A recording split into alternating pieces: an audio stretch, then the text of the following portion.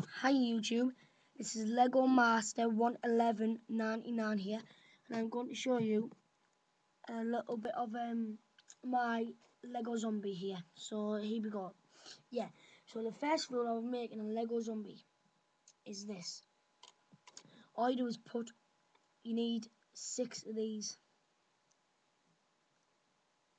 If you don't have 6 of these, then that means that it's not going to look good if you have different colours, okay?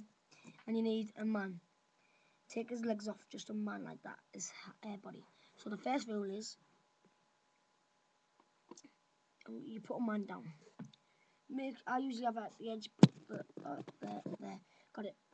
I usually put the man there. Not the edge. I usually have him there, right, like that. Now you put 2 of the red things in the middle of his body. So you have one there and one there, like that, and then you put them like that. Now the second rule is, lift up a little bit, is putting one like this, like that,